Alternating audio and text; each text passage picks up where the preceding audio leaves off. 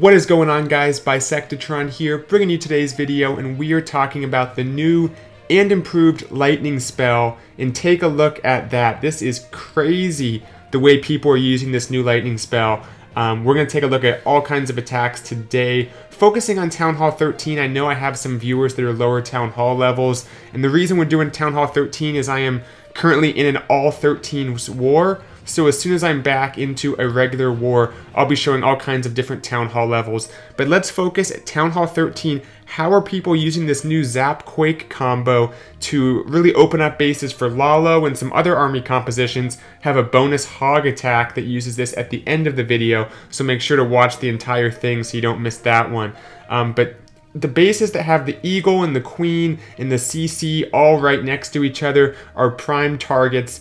This one, using the Zap Quake to take out the Eagle, the Queen, and a bonus Air Sweeper, sui's his own Queen for the Town Hall, gets the King over there to take out a Tesla farm, and also the Royal Champion. So much value from each of these different operations. His own Royal Champion used up at the top there, take out a few defensive buildings, then that Stone Slammer coming in for the scatter shot. So at Town Hall 13, when we're talking about LaLo, there's a lot of different things on the base that make it tricky to do a proper LaLo attack. You have the scatter shots, which you have to deal with. They can take out your balloons real quick. You have the defensive heroes, you have the Eagle, but you have all these different tools now with the addition of the Zap Quake to neutralize these before you even start your LaLo. As we can see here, that last scatter shot was a bit of an issue, but once that went down, it's mostly smooth sailing. The Warden's abilities hit because he gets locked onto,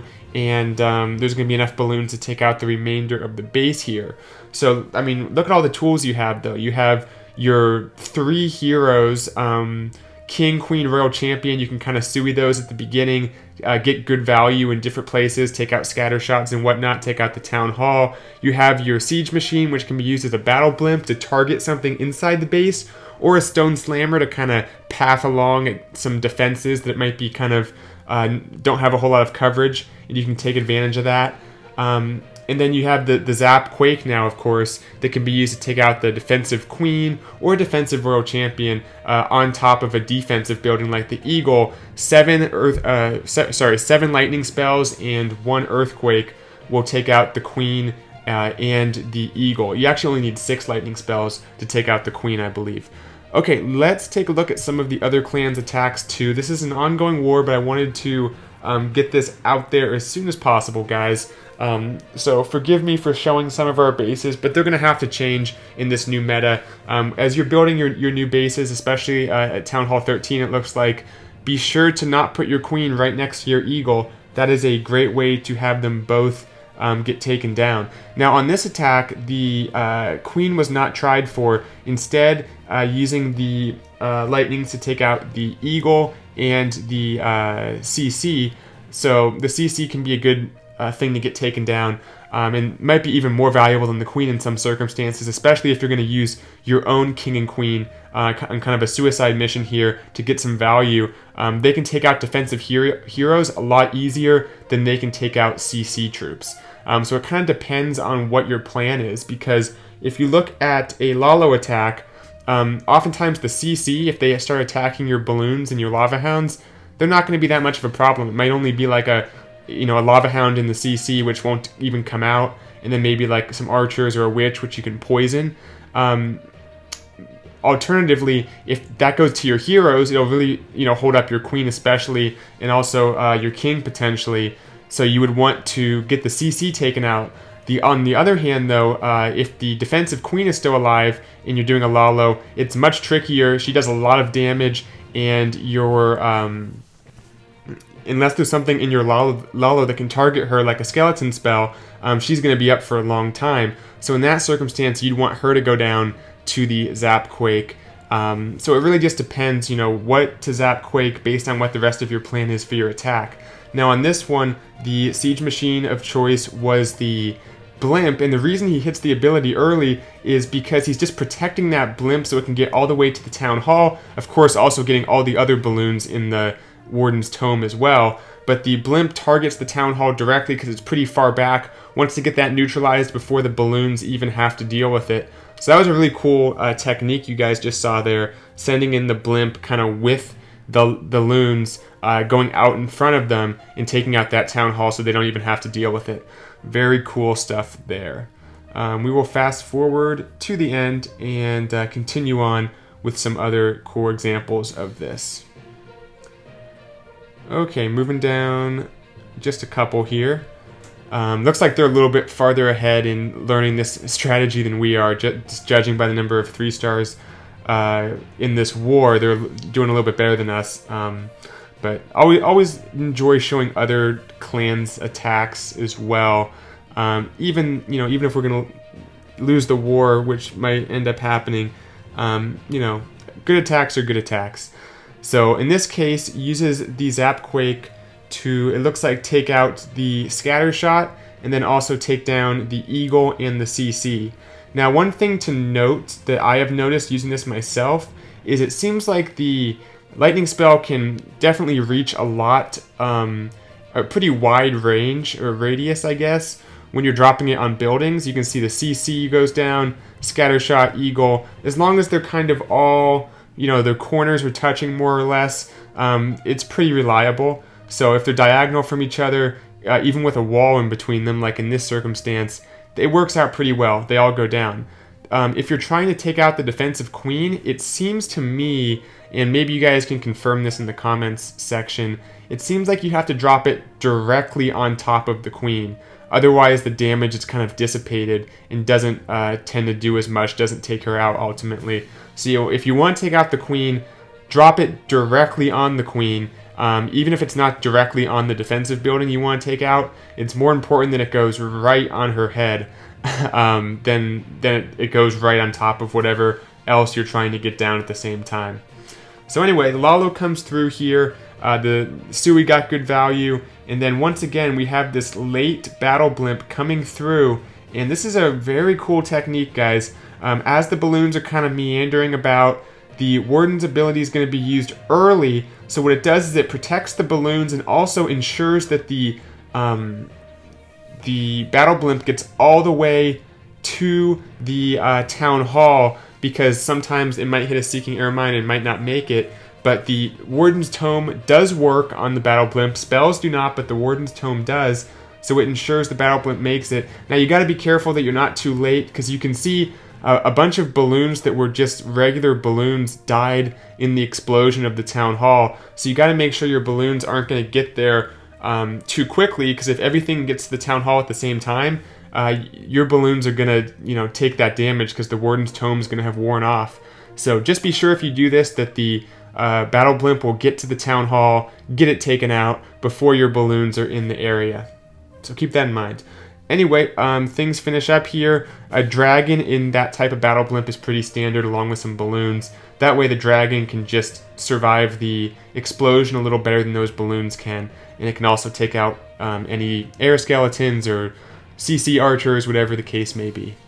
But in that case, there was no CC. One more of their attacks, then we'll get to that mysterious bonus attack I've been talking about.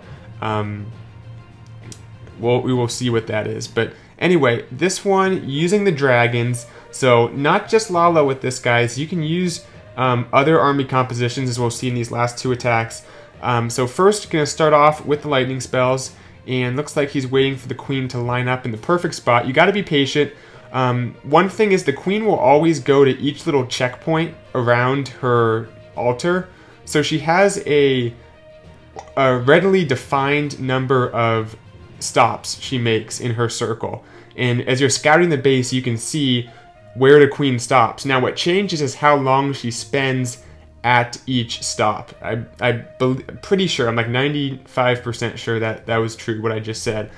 So she might stay for like 2 seconds, she might stay for like a fraction of a second at each little location. So you gotta be ready, because she might only pass by that nice spot you're looking to drop the lightning spells. She might only pass by that and stop for like a 1/5 of a second.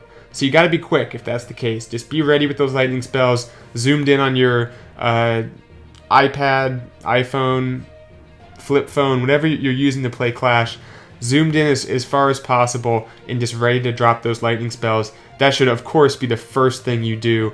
It would be kind of weird to try to time it so you do something else first. Just, you have 30 seconds before the clock starts. The queen is going to pass that spot probably twice within that 30-second span, so you can get it done sometime around then. Anyway, the Sui heroes coming in, taking out the scatter shot, queen coming in to that nice little moat. CC being down is so nice for the Sui heroes, because your heroes can go places they previously couldn't, just because the CC would come out and let Lava Hound or an Ice Golem or, you know, skeletons from a witch would, you know, hold them up. Now that's not the case. You can lightning down the CC, assuming it's next to the eagle or the queen. You need to get some other value, of course. But you do that, and then you can have your heroes walk into these little gaps in the base that previously would have been problematic if you tried that. So that makes the dragon funnel so much sweeter, and they tear through the base here, taking everything out. Obviously, you can't use bat spells, so you got to make sure you have everything more or less accounted for on the base. You can't have a whole lot of back-end air defenses, or in this case, the single infernos weren't that big of a deal, but ideally, there's not a lot of big dragon killers sitting on the back end, because once the dragons are done with their rages, they are not very quick at moving through the base. So you got to be careful if you're not having any bat spells, because the bats are kind of that nice, quick back end attack composition, more or less, and you don't have the benefit when you're using the lightning spells. Okay, we've seen some LaLo, we've seen some dragons, and this one is not going to be a 3-star. I actually just did my hits recently, as you can see. Fortunately, my base held up, but I have not done well attacking-wise this war. This one was so close, I gotta show it. I was really hoping I'd be able to show it, and I'm gonna show it anyway because I was so close. Apologies if I'm burning a base here, but you know, it'll probably change this base, you know, with the meta and everything. Whatever helps me sleep at night after I upload this video. Okay, so what we're doing here is the lightning spells on the queen and the scatter shot. Scatter shot's a great thing to take out with the queen, and you can see, for whatever reason, the queen didn't go down. I'm still trying to figure out how to do this right, because I have seen 6 lightning spells take down a queen before. Now, maybe it's the case that she's level 74 and she has too many hit points. That might be it. I didn't even think of that at first. So maybe you have to do 7 lightning spells once the queen is upgraded past level 70. We'll have to look into that more. But the idea was to get the scatter shot and the queen down. 2 things need to get down for the hog attack. Now, what else do we need? Well, we need the other scatter shot, ideally the other 2 heroes. Heroes and scatter shots are, for whether it's hogs or LaLo especially, but any attack, defensive heroes and scatter shots are great things to get taken out with those initial operations you're doing in your attack. But especially hogs and LaLo. So in most of the attacks we've seen today, that's why we're trying to take down these scatter shots, trying to take down these defensive heroes, and also the eagle is always important to get down. So what I did here is I suied my 3 heroes. The Royal Champion will take down the eagle. This is where I lost the 3-star right there. My freeze misses the Royal Champion. Had that freeze been used correctly, the single Inferno would have gone down, the Royal Champion would have gone down. It just would have been so much better. The Wizard Tower even may have gone down, because my Battle Blimp now comes in, has Yetis and a Valk. They'll get the Royal Champion down, I believe, or maybe they won't. Actually, no, they're not going to. So that definitely hurt, especially the Queen not taking down the Royal Champ. Now, you may have noticed the defensive Queen did go down, and that is because my Royal Champion locked onto her, which was very nice. I thought I still had a pretty good chance at this point, and I think I did. You can see the poison spell takes out the CC. This was a cleanup attack, so I didn't have to be worried about a dragon or anything, but typically a poison spell can protect those hogs for whatever's in the CC for the most part. Now, the ability was a little early, and I recognized that once I hit it, so I had to put that heal spell down a little sooner than I would have liked. I would have liked to heal closer to this Wizard Tower, ideally. So maybe I could have waited a little bit longer on that Warden's ability, something had to be adjusted there, because the Hogs just do not have enough to take out these remaining defenses, especially with the Royal Champion still being alive. That was kind of a bit of a deal breaker. So I like the Hogs paired with the Lightning Spell. Now, it would have been interesting if I had just LaLo'd this base. Would it have been easier? Would it have been harder? You can make the argument anything you can Hog, you can LaLo even easierly. Is that a word? Even easier? But I don't know. We'll have to play around with this more and see if Hogs are a good pair. I always love the Hogs. I have a soft spot for them. You saw my last video talking about the Headhunter and the Hogs. We'll see more of the Headhunter Hog combo for sure. Reason we haven't seen it in this war is because the Headhunter is not allowed yet in league play. There's like a week cooldown. They don't want to rush it into the league play before everyone has access, I think is the idea. That being said, hope you enjoyed the video. Be sure to try out this if you're a Town Hall 13 or a Town Hall 12 or a Town Hall 11. Like I said, I'll cover those Town Hall levels more in the next few days with all the new troops we're seeing. But lots of cool stuff from this update. Let me know how it's been going for you in the comments below, and I'll see you in the next video. Thanks for watching this video. If you enjoy my content, consider supporting the channel by entering my creator boost code, bisect, in the settings tab of your game, and keep in mind it occasionally resets and must be re-entered. Click or tap for another video and be sure to subscribe. See you all next time. Bisectatron out.